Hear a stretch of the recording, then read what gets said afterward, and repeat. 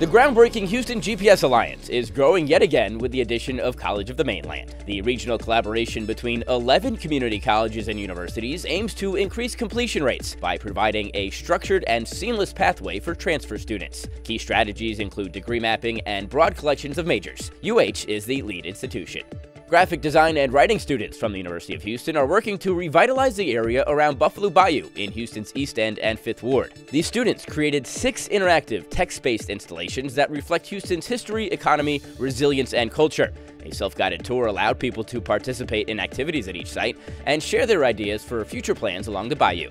And the University of Houston men's basketball program is the newest member of the Jordan brand roster. The Cougars are the only school in the state of Texas and one of only 7 men's basketball programs in the country to have a deal with Nike's premium brand. For the latest from UH, make sure to subscribe.